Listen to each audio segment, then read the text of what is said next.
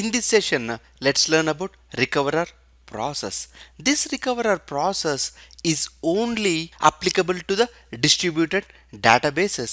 This recoverer process automatically resolves failures involved in the distributed transactions. The recoverer process automatically connects to the other database involved in the distributed transaction and resolves all the in-doubt transactions.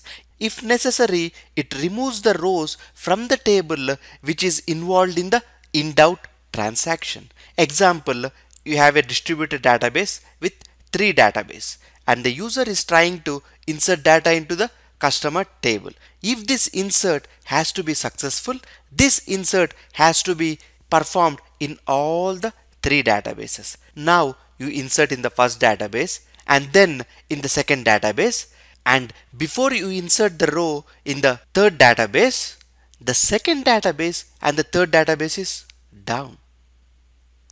We know for the success of the transaction, the row needs to be inserted in all the 3 databases, but the second and the third database is down. So that's not good, right? In such scenarios, whenever the second database and the third database is up, the recoverer process automatically connects to the second database and the third database and resolves all the in-doubt transactions. In our example, in the second database, we have inserted a row.